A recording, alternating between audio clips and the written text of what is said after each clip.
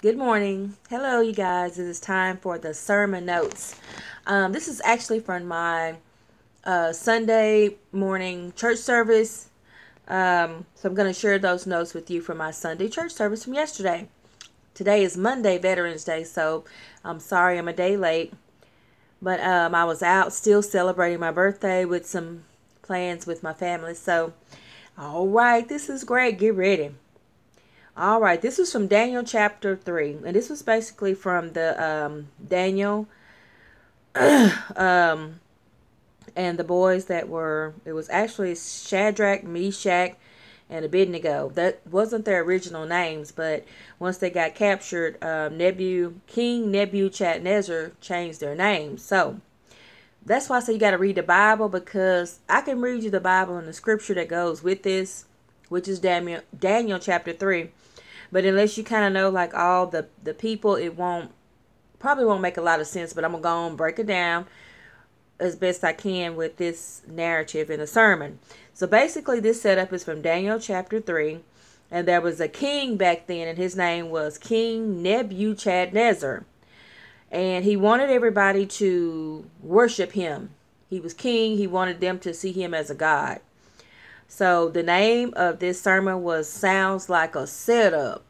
So basically, King Nebuchadnezzar has set up a golden image of himself to be worshipped. It was 90 feet high, 9 feet wide, and it was just basically a big old golden statue of him. All right, let's get on into this premises of this sermon. The enemy will set you up to destroy you, but God will show up and mess up the enemy's plans against you. And basically, this was about there was three Hebrew boys that had been captured or whatever, and Nebuchadnezzar had set up this big old golden idol image of himself where everybody had to worship it. And they said, "No, we will not. We will not eat your food, and we will not serve your God. We won't." So basically, King Nebuchadnezzar was like, well, go on and throw them up into the fiery furnace. Because back then, they had a big old furnace, and anything they wanted to destroy, they just tossed you in there. So the three Hebrew boys were like, nope, we're not going to serve your God. We will not eat your food. We will not bow down to no golden statue. We just ain't going to do it. And they were like, well, we're going to throw y'all in the fiery furnace. So they were like, okay, do what you must do with us then, because we're not going to do it. So that's the premise or the background of the scripture. All right, so here it is. The enemy will set you up to destroy you, but God will show up and mess up the enemy's plans against you. A seducing strategy. This is what the enemy does. A seducing strategy. The enemy will set up anything in your life to rival God. Idolatry. Basically, idolatry is anything that involves more of your time or focus from God. It's meant to pervert your faith. Then you spend time on things that you can see, and you have to have more faith on whom you cannot see, which is God. We have to learn to be faithful to something that we cannot see, which is God. Read Psalms 115 verses 3 through 8 about idols. Basically, y'all, this is what Psalms 115 verses 3 through 8 says. No power, no presence, can't hear your prayers, can't come see about you when you're in trouble. So they have these idols that they would make out of wood and gold and stone, and they would put little ears on them and, little noses and, eyes and all that, but they could not hear. They were made of wood. They could not speak. They were made of stone. They could not come see about you when you needed help or hear your prayers, even though they had ears and feet on them, because they were stone idols, golden idols, wooden idols. They couldn't do anything for you. Examples, modern day. Eve, with Adam and Eve. Eve saw the tree. It looked good to her. That's what the seducing strategy does. You see it, you smell it, you taste it. Eve was the first one. She saw the tree. It looked good to her. So she looked at it. Oh, it looks good. God had already told her, do not touch the tree of life or eat of the tree of life. So that's how the seducing enemy comes. Man and woman, we see somebody cute and fine out there. Now, this is what the pastor said. I'm reading these notes. We see somebody cute and fine. You say, ooh, he fine. Woo, she built. I laughed out. No, I was like, woo, pastor, you right. They be out there looking cute and fine. Don't they? Don't they? My pastor's real, y'all. He breaks it down with the scriptures. Then he break it down into the modern day where even if you like of age, a teenager or older, which our teenagers in our church go to a separate church upstairs so they can be like, more of their little learning level and things that the pastor need to break down. But he broke it down. You see somebody cute and fine. Okay. TV commercials. They give you a 30-second clip of food or something that looks good and you want to go buy it or have it. And that's sure enough true. Like when they showing these chicken sandwiches out here. And this BK burger. You look at this burger and say, Lord, that look good. I'm going to get it. And you do go get it. People are fighting and killing people over right now in the news over this sandwich. So the enemy always has a seducing strategy. And he uses and sets up anything in your life to rival God or have you to focus on it more than you do on God. Okay. Now, I got to turn the page. Hold on. I'm sorry. The pastor gave us a word yesterday. It was called invidious. Invidious. And it means jealous. The enemy is jealous. The enemy comes at you just because he's not you. The enemy comes just to disrupt you because he knows God is getting ready to elevate you and continue to use you. So you're a target. The enemy is like, I don't think so. I'm going to come up in there and use everything on them, my God. If it's drugs, alcohol, madness, eating, adultery, homosexual, whatever he got, he go up in there and just disrupt it. And those things, when I name them all, it's not passing judgment. It is in the Bible that those things that, I named off, the alcohol, the drugs, the homosexuality, adultery, idolatry, all of that is in the Bible. And there's a specific scripture that does say that if you have that, you will not see God. And let me tell you something. When you get saved by God, and I want to stress this, yes, God hates those things.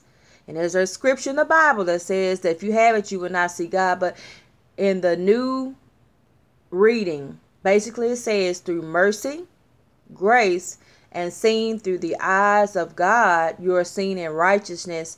So that means God don't want you to live in that life anymore, the life of sinful things. But by Jesus Christ dying on the cross and taking it to God, guess what?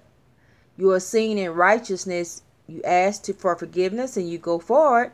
So you are seen in righteousness. So guess what? Then that means that you do get to see God. So that's what that means. So when I'm on here and I'm saying that of the Bible, that's not saying, oh, if you're doing that, you going straight to hell. No, because we are seen in God's righteousness. We ask for forgiveness and we repent. And then we go forward and we respect God. And then because we are seen and saved, because God saved us already on the cross. If Jesus had not sent his son and saved us on the cross, then yes, we would be not seeing the face of God. But because Jesus died on the cross for our sins, guess what? You are cleansed of that. You cleansed and you seen in the righteousness of God. So I wanted to stress that. You're cleansed of that. Even if you're still struggling with it right now, like I struggle, with my alcoholism or whatever, I know that in the red blood of Jesus that died on the cross, I'm already cleansed of that. And that's why I can go forth and still serve in the kingdom now, like I'm trying my best to do.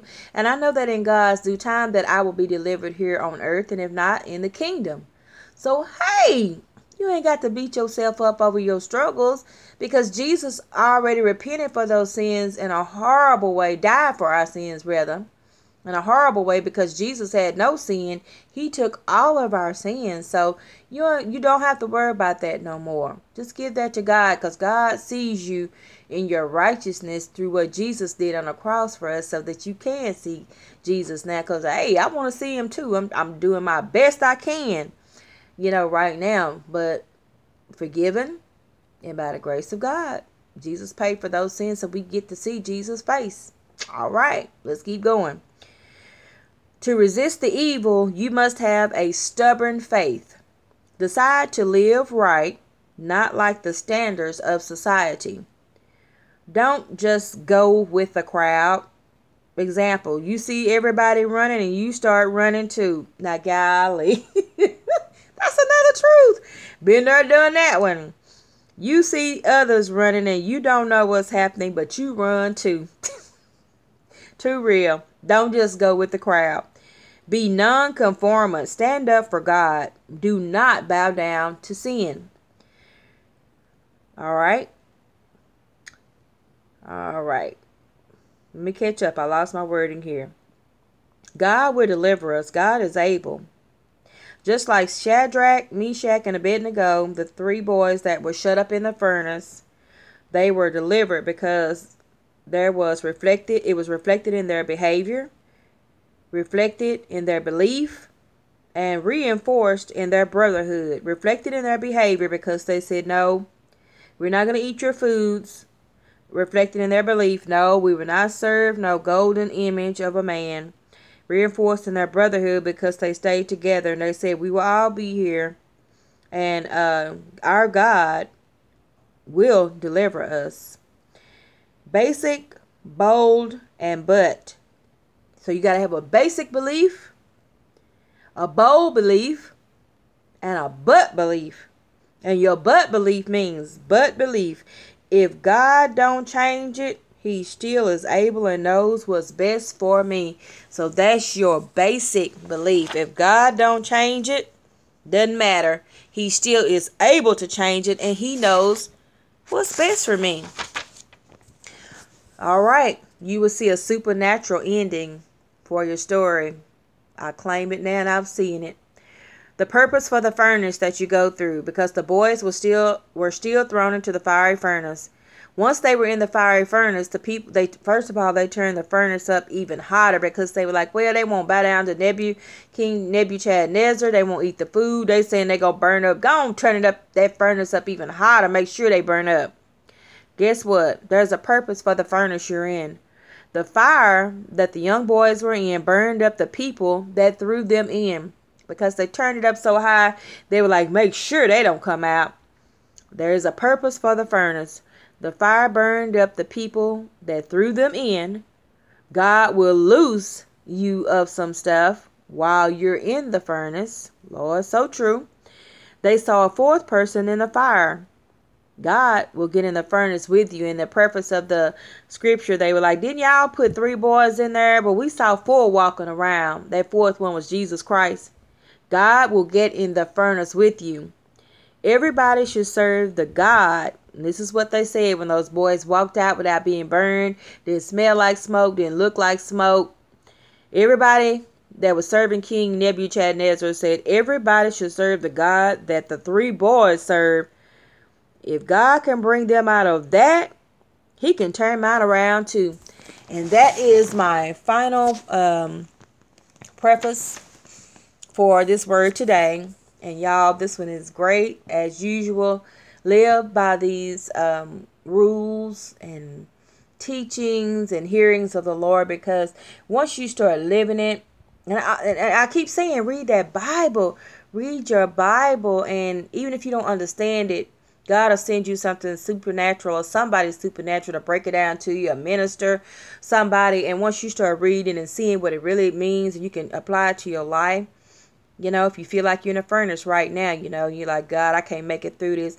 Oh, yeah, there's a God that I truly serve, that I have seen myself, can bring you and show you miracles to where you know the only way that happened, that has to be God that I'm praying to, because you ain't told nobody.